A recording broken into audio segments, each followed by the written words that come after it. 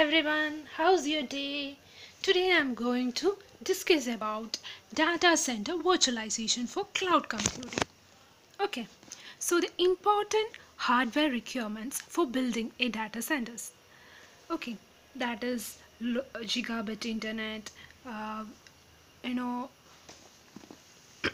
that is the first thing we have to need it.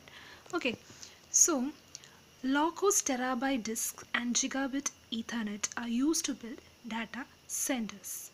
Almost all cloud platforms choose a popular 86 process, that can be 80, 86 or any other processes.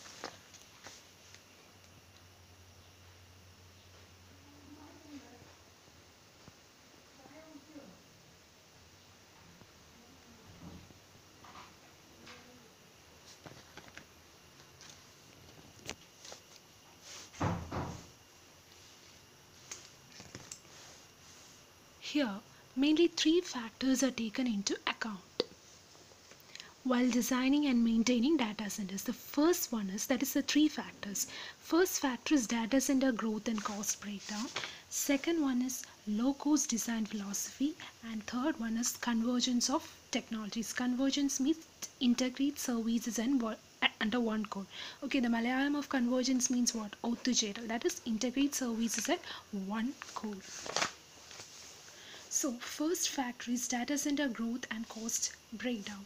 A large data center is built with thousands of servers. We all know that. The cost to build and maintain data center servers has increased over the years.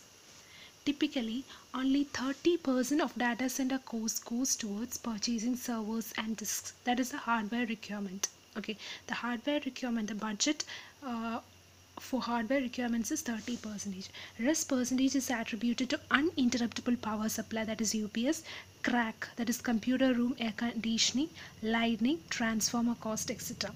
This about 60% of the cost to run a data center is allocated to management and maintenance.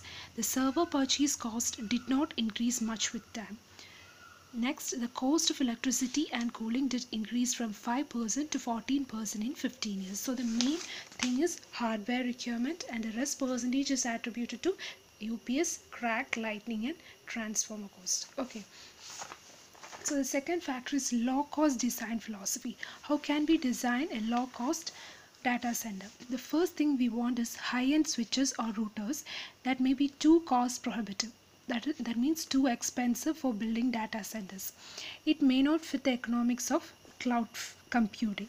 Commodity switches, which is relatively inexpensive switches and networks, are more desirable in data centers. Instead of expensive mainframes, we use commodity servers. So relatively inexpensive switches and inexpensive mainframes. Okay. Instead of relatively expensive mainframes, we use commodity servers, and instead of using high-end switches, we use commodity switches. So commodity switches and commodity servers, that is mainly x86 servers, are used in low cost design philosophy. All cloud computing data centers use Ethernet as their fundamental network technology.